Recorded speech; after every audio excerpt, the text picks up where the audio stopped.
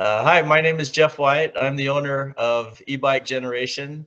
We're a company that specializes in heavy-duty e-bikes for hunters and outdoor enthusiasts. Today, I have with me Peter Godlewski. He's the president of Rungu e-bikes. Rungu builds a dually e-bike that is unique and has some special capability. Peter came up from California to visit me in my home state of Oregon in the month of May this year, and we went on a ride together on a couple of Rungu Dualie e-bikes. So I have him here today. We can talk a little bit about that experience and what makes Rungu e-bike special. So welcome, Peter. Thanks, Jeff. Pleasure to see you again after, what was it, a month. Particularly riding in the rain is, but we get more rain nowadays. Having it with trees, that's a new experience. So it was a lot of fun. Anyway, but thank you for having me. Yeah, we had definitely had a wet day of riding, but it was great. Why don't you tell me a little bit about the models of the bikes that we were riding?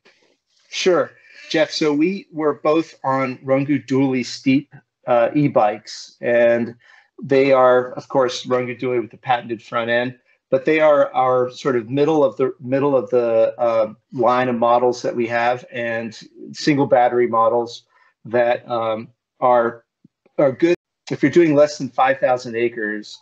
These are about the right size, right capacity e-bikes that you're going to need for your hunt.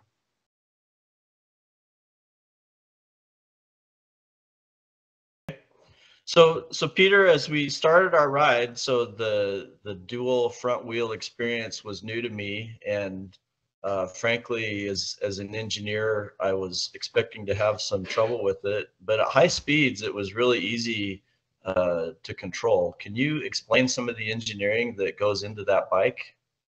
Certainly, thanks. The what we have a patented version of Ackerman steering, which is the same kind of steering that you have on any vehicle that has two front wheels, cars, like the Polaris Slingshot, like ATVs. All of them have this kind of canted steering system that was new technology 150 years ago. And what we did was take it, bring it up to date using a lot of fancy mathematics to optimize it for the kind of spacing to take advantage of a narrower path so you could get onto narrower trails, but at the same time have some of the benefits of an ATV, which is that you don't wash out. You're not, fighting the front end. You don't need a tremendous amount of skill to navigate or to navigate some more difficult terrain.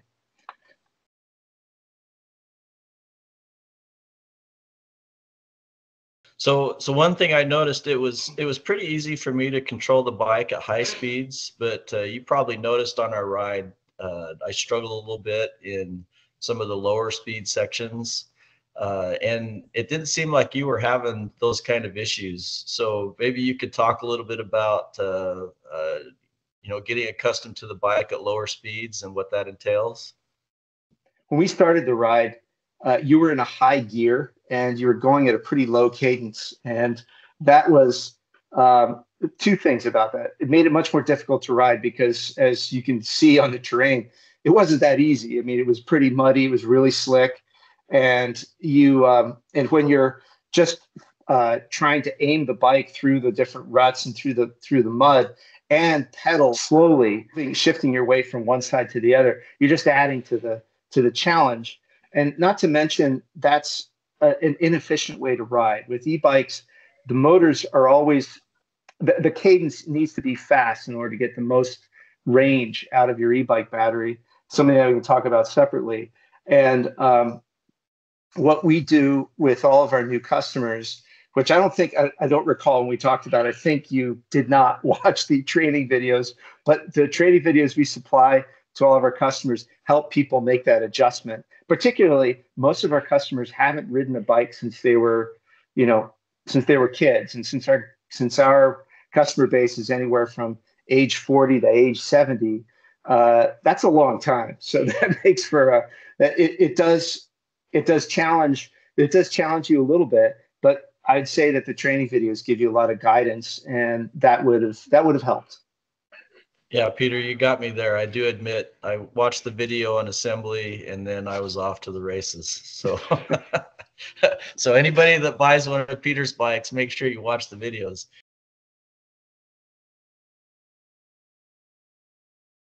So once I got it into a lower gear, it definitely made it easier to ride on the hills. I did notice, so I've ridden other models of e-bikes from other manufacturers, and it did seem like the bike didn't respond to pedaling in the way that other bikes that I've ridden do. Can you explain that a little bit?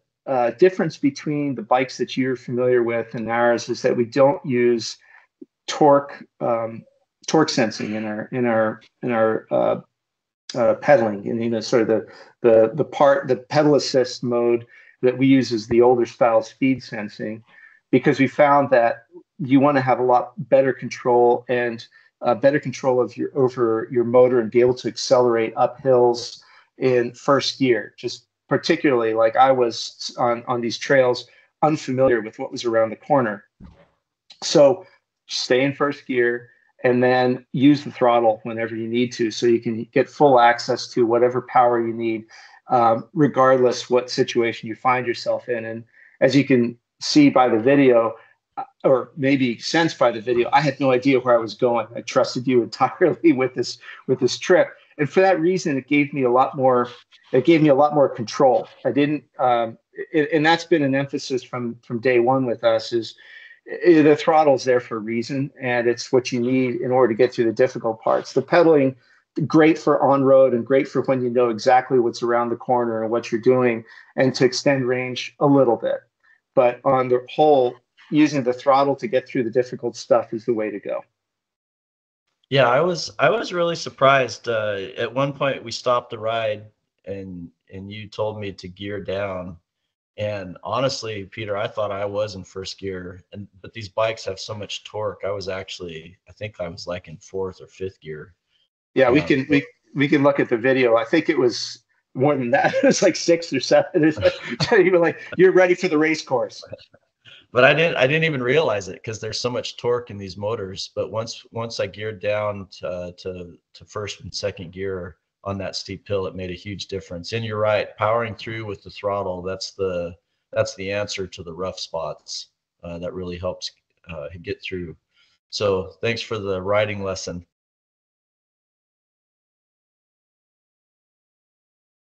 So Peter, one of the things that I've been impressed with since the box showed up at my house. So you guys packed up a bike and shipped it to me, and man, from the time I opened the box, everything just said quality. The packaging, everything I saw was very impressive. And as I've talked to you more about your design and your build process for your bikes and your testing process, it just says a lot about the quality of Rungu bikes. Can you explain to people a little bit more about your design and your build process?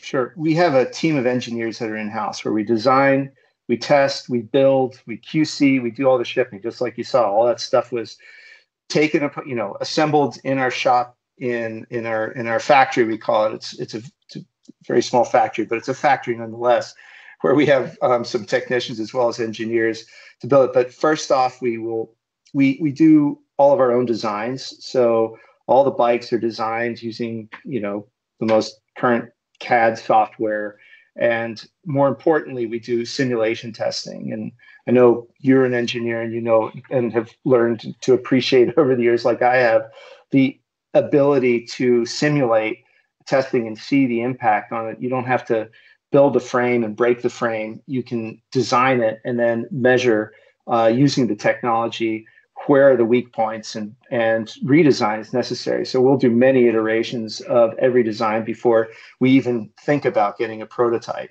And then our contract manufacturers that we have build the frame, build other components, and they build them to our specifications, and particularly the frame, we supply quality control equipment to the contract manufacturers so that they're testing to our specification, not only measuring using measuring tools that they have on hand, but stuff that we've developed specifically for our designs so that they can, it passes or fails based on what we're expecting, not what they interpret our expectations to be. And then when the parts come in, we do a lot of a variety of quality control systems. We do incoming inspection like batteries. We do tests where we figure out what the actual output of the battery is. What is the actual capacity versus what they put on the label? It's never the same. And what we advertise is really what is our specification. It's not the labeled version, which is it's always a little less than the label. We do burn-in for the motors before we actually install any of them onto the bikes. And then finally, we do a lot of in-process inspection as well. If we didn't catch it up front, we'll catch it while we're building it, so that we don't get it out to the customer until it's met our specification and our satisfaction. And finally, to that point, we have a quality control process, about 40 steps, actually. It varies depending on the model, but that includes a test ride, and I'm usually the one who'll do that final test ride. So I make sure it works before it actually gets into a box. But we have a fine group of engineers and support that do exactly that in my stead when I can't be there. So I think we were the first e-bike company to offer a 2-year warranty. I'm not sure, but we back our products with a 2-year warranty because we've done all this testing. We know that that's what the bikes are capable of, and the components are certainly capable of.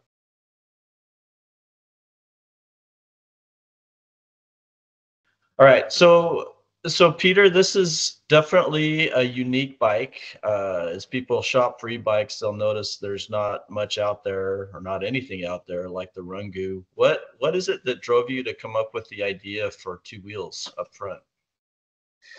Well, thanks. Obviously, we've got a lot of that written on the website and background, but fundamentally, Southern California, where I'm based, we have a lot of sand, we have a lot of rock, and a lot of opportunities to wash out and lose traction that you would with regular fat tire bikes. And I'm not even talking about e-bikes. I started years ago.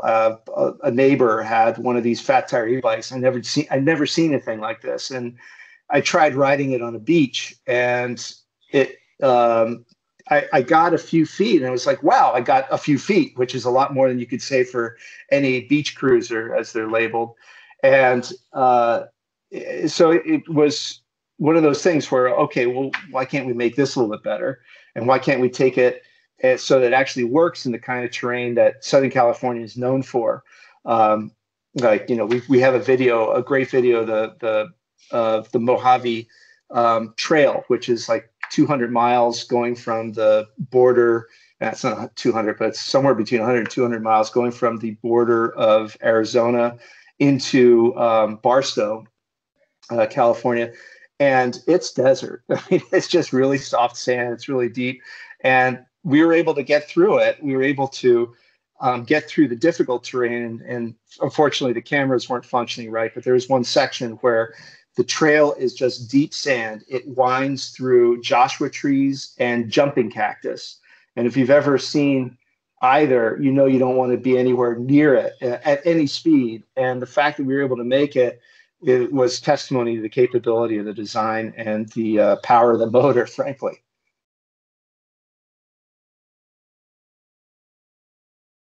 So I definitely have some experiences with riding, not e-bikes and other types of bikes, motorcycles. So I have a little bit of experience with washouts myself. In fact, my wife has a plate on her collarbone from a particularly nasty washout. But where do you find that the Rungu Dualie design works the best? What kind of terrain do you think it's best suited for? So we have simple answer is off-road in general. We outperform all e-bikes on off-road terrain, and I mean not just trails, but everywhere else outside of the trails that you can access with a bike that, it's where you dare. So, and I'm not even as daring as you proved on the road, but the real issue with washouts, the biggest or most popular place to wash out is going downhill and oddly enough, it's usually on dirt, on fairly easy dirt trails. We have, with our engineers, we have experience where we were doing demo or compare contrast videos that you can see on YouTube. And the engineer who was riding the single front wheel e-bike, the equivalent power, but only one front wheel, he was expert. I mean, expert motorcycle rider, probably like you, and would take the single front wheel, our bike, places where I wouldn't dare. Yet when we would scout for other trails or other places to film, he was the one he would take the single front wheel e-bike and actually washed out hard. And it wasn't on any difficult terrain at all. It was just a little dirt back road, a connector. It didn't even compare it to the stuff that we filmed. Yet he ate it, and he ate it bad. It was not a pretty sight. Fortunately, he was wearing a helmet. Always wear your helmet. Because it's California, it was like dirt road, which is not a big deal. But on the side of the road, it's all rocks and cactus. So does he have a plate on his collarbone now? Yeah, I didn't want to go there. I don't want to unearth bad memories, but no, fortunately he does not. But he did skin a knee, his hand, and there was blood. Put it that way. So particularly downhill, and more and more of our customers come to us because of bad experiences with e-bikes where they've washed out, and they're just tired of it. They're tired of it. They're diggers, as they're called, and they use the air quotes, diggers. So, and we've solved that problem. Yeah, I can really see that being an issue. The scenario that comes to my mind is coming down a steep hill with not a lot of traction, where you're loaded up. Either packing stuff out from a hunt or just with a lot of weight on the bike. That seems like a washout nightmare that the Rungu could help you avoid. Yeah, and I'll just add to that the hauling. You talk about heavy duty, and particularly when you're hauling stuff. If you've either got a trailer, if you've got a lot of load on the back. On the back of the bike, it just gets harder to control. The more stuff that you're carrying, the more difficult it is to control anything. I mean, talk about just towing a trailer with a truck, right? So having that extra stability, that extra capability on the front end pays dividends.